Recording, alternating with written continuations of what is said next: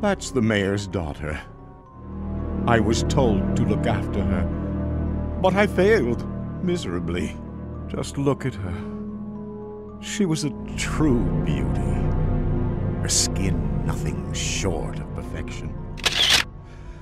But it soon putrefied. Katherine Warren is one of the most difficult characters to get a grasp on during the events of the game Resident Evil 2. For starters, when we meet her in the game as Sherry Birkin, she's already dead. So a true recountment of how she befell the fate which she did is very difficult to come by. Then you add on top of that the several games surrounding the Raccoon City incident, which resulted in her death, and the true tale of her demise becomes much more difficult to decipher.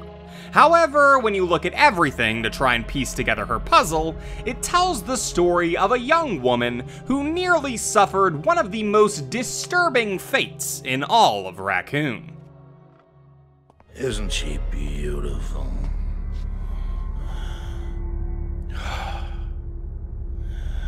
I was about to stuff her. Chief Irons? You know him? The story of Katherine Warren as we know it begins with her father, Michael Warren, who was the mayor of Raccoon City during that fateful time in 1998. An electrical engineer by trade, Warren was one of the most prominent men in Raccoon for decades before he would ever inhabit the mayoral office. In the early 1960s, it would be Warren who would establish electricity in the then small town. And in 1968, he would be integral to the creation of the city's cable car system. These massive triumphs for Raccoon would eventually lead Warren to a landslide victory when he ran for public office in 1987.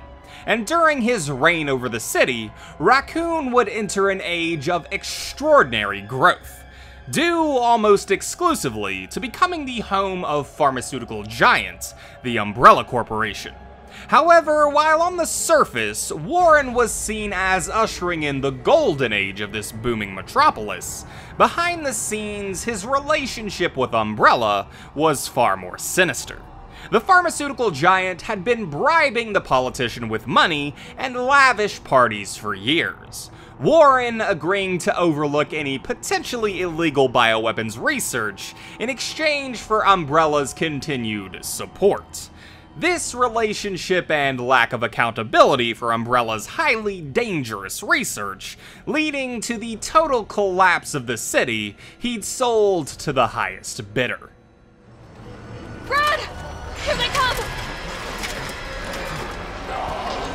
Here! There's so many.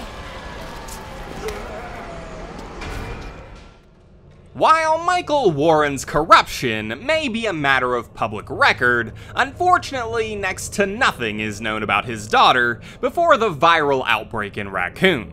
Presumably, she lived the typical life of a mayor's child, but how her father's illicit activities affected her, or if she even knew about them, is something that we will probably never know for certain. It has been suggested that she was affiliated with the investigative journalist Ben Bertolucci, but as for what that relationship was, or if it's even true, has yet to be seen.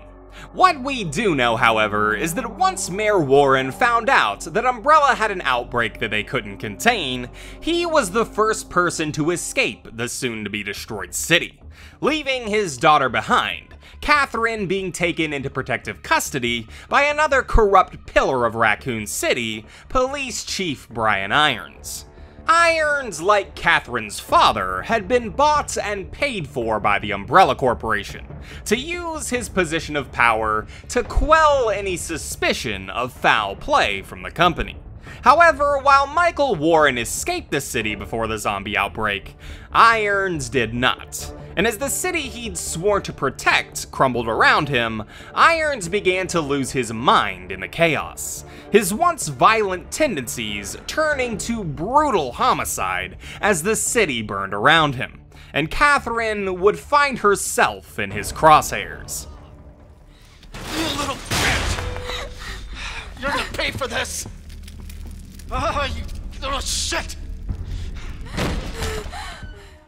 While the details of Katherine's harrowing dealings with Irons aren't something we're privy to, we do know the general picture of what happened while she was in his custody. As Irons became more and more depraved, he would become fixated on the idea of killing the mayor's beautiful daughter and turning her into something of a human trophy. Irons himself was an avid taxidermy enthusiast, and wanted to see if his skills of stuffing deceased animals would translate into stuffing a deceased human. However, before he could enjoy the process of creating his macabre trophy, he first wanted to enjoy the thrill of the hunt. He would allow Katherine to slip away from his custody, flee into a city of absolute madness while he prepared for the chase. Katherine would manage to avoid her captor for some time, but her life had not prepared her for such a nightmare, and Irons would eventually manage to capture the young girl, killing her and dragging her back to a safe place to carry out his sadistic hobby. Katherine Warren's life is an enigma, her fate being entirely decided by the corrupt men that Umbrella had bred. Her father had abandoned her to the bloodied hands of a madman, and that madman had toyed with her while she dreamed of a way to escape her inevitable demise. Katherine's is a story of a victim who wasn't saved, a young woman who paid the ultimate price for the sins of her selfish father.